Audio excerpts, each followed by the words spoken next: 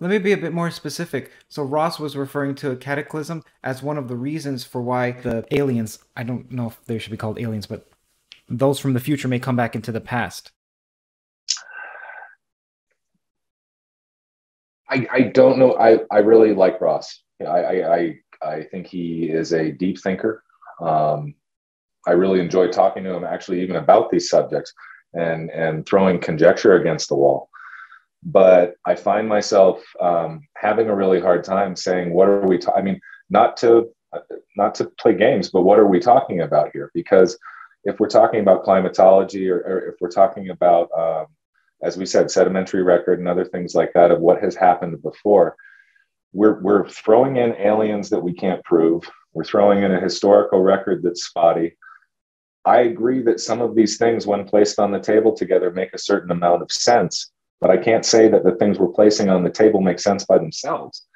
And so there's a great deal of conflation going on. And I don't want to say that anyone's using their imagination too much, but I think that it would just be my opinion about a lot of fiction and conjecture that I've taken in over the years, which doesn't really apply in any way, shape, or form to the work I'm doing right now. So it's imaginative, and I think it's interesting, but again, I couldn't get there as an investigator because I'm making, to an extent, making up um, one of the suspects, and I'm assuming a story of one of the complainants to arrive to say that a crime has occurred. It's the fruits of the poisonous tree. So it's if we had like a show about conjecture and we wanted to really dig into that, we can get Graham Hancock or another expert, maybe from one of the ancient architect channels or something like that. I think we could have a really interesting conversation, but it just it doesn't apply other than to my opinion. Sure. I'll go also. I'll add, my concern is right now, let's just say hypothetically, we as a species right now, we have the ability to go back in time. My concern is the whole paradox issue, right? There's a saying, if I go back and I kill my grandfather, well, then I don't exist. And so therefore I couldn't go back in time to kill my grandfather. So there's a paradox issue here. And if there's a species that is for some reason, or us, let's say, coming back from a future, and I don't want to say the future because we don't know if there is, the or perhaps a or multiple. The bottom line is that if you come back and interfere with the past, you may very well inadvertently affect your ability to exist in the future and change things irrevocably. And in fact, you may change things for the worse, not the better. So, I think it's certainly interesting to speculate, but I think that's why it's tough for us to conceive about going backwards in time. I think we can we know through relativity, time can be slowed down, and it can be potentially even stopped to some degree. But to go backwards is a little bit different. You're asking the river to run backwards, and you can slow it, you can dam it up, but to have a river go backwards, it's a little more tough than that. And so therein lies the conundrum. If you go, the mere fact that you go back in time, let's say hypothetically to your time period, which is what would matter if you went back in time, you wouldn't want to go back to some other parallel universe's time because you're not going to affect your own paradigm. So, you have to take it with a grain of salt. And that I'm not sure we would want to do that because of the risk you would have to and then you have the question about matter in the universe, right? So if I take matter from the future and the universe has only X amount of matter, X amount of energy, and matter can't and energy can't be created or destroyed. Now I add more matter. How does that affect the rest? Does it perturb the existing model of the universe by the mere fact you're introducing more matter into a universe that only has X matter? And how does that occur? And now does that initiate another potential Big Bang? These are the questions you have to ask yourself seriously whenever you're providing a theory about time travel. Again, it's like Sean said, it's fun to speculate, but there's a lot more considerations that one has to consider if that was really possible, and would you really want to do it? Quick editor's quiddity here. For those interested in the details, a positive cosmological constant allows for the creation of energy, and energy seems to only locally be conserved, not globally. I think the we can all take the scene from one of the Avengers movies. I think it was Endgame, where they ran through all the different time travel movies, And they were trying to explain, they're all wrong. They're getting it wrong.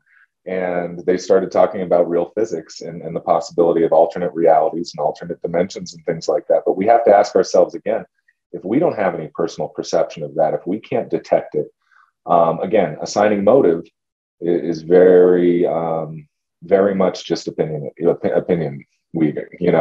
I don't even know if I have a time machine or if there's an alien, what his motive is, what he wants, and agreed with Lou. Again, what are even the mechanics of operating something like, I don't know, it's far beyond my ken.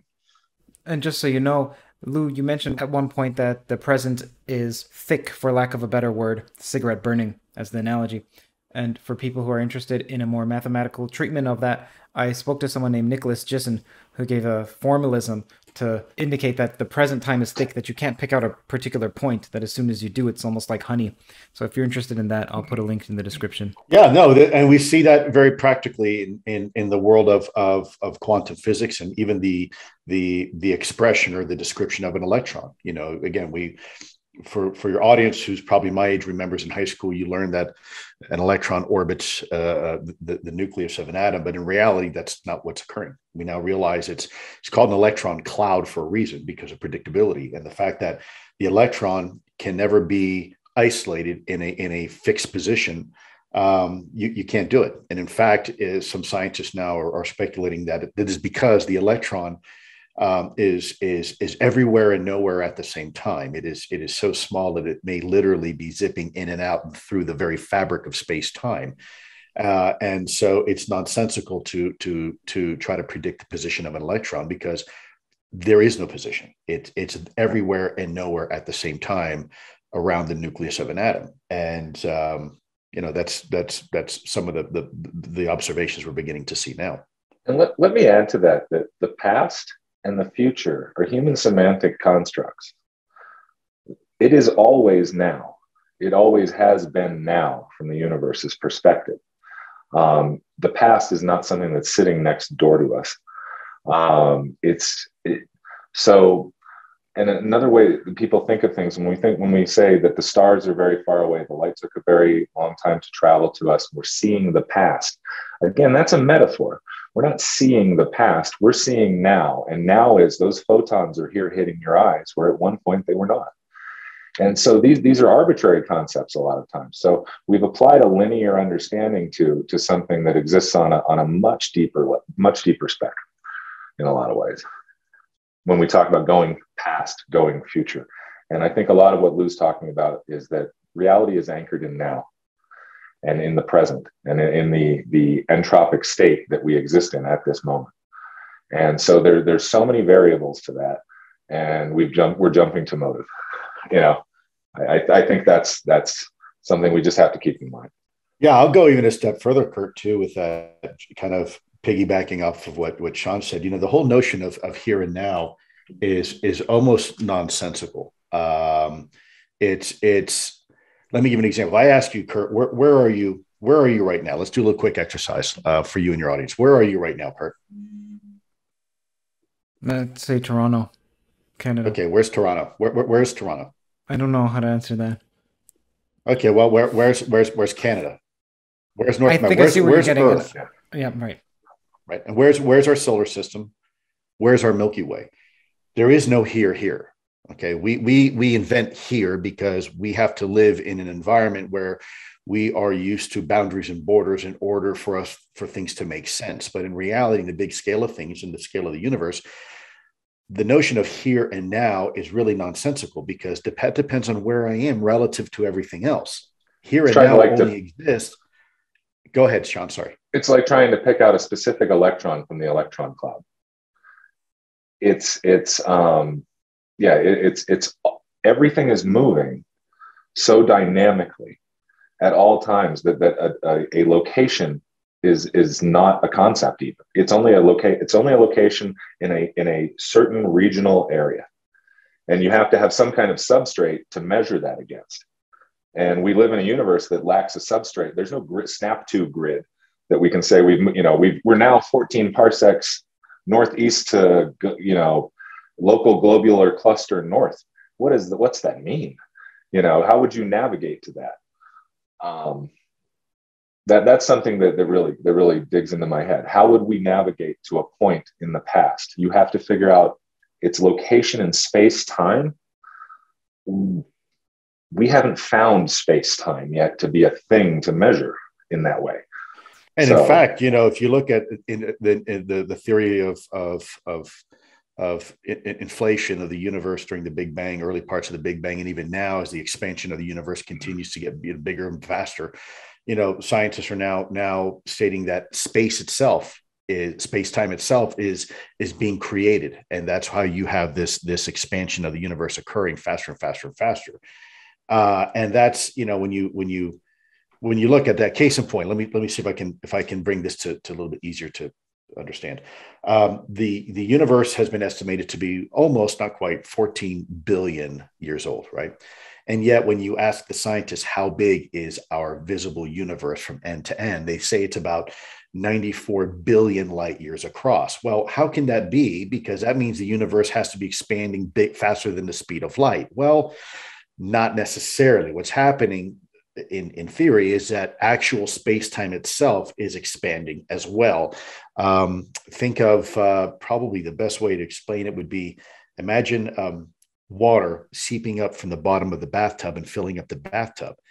It's filling up from all sorts of little pores. Water's coming out everywhere, not just out of the spigot, but everywhere. It's starting to fill up the tub. If that is the case, then again, the notion back to where we are in the universe is always changing. In fact, when you say to yourself, and it's a little bit scary to do, but you say, I'll be here tomorrow. No, you won't. You will never be here again. And you can't. It's impossible, because the entire universe isn't static. It's moving. And the only way to know where you are is only relative to other people and where they are. And by the way, they're just as lost as we are. So, and I don't mean that just figuratively. I mean that physically. We are all kind of scattered to the winds together, and the only way we can kind of relate to each other is, oh, you're kind of close to me, so I guess relative, you're 6 foot and I'm 5 foot, 9, and we gauge things relative to each other, but we really have no idea where we really are, or even when we are, and that's something to ponder, perhaps. We invented time so we know when to meet for lunch tomorrow, but in reality, we just observe entropy.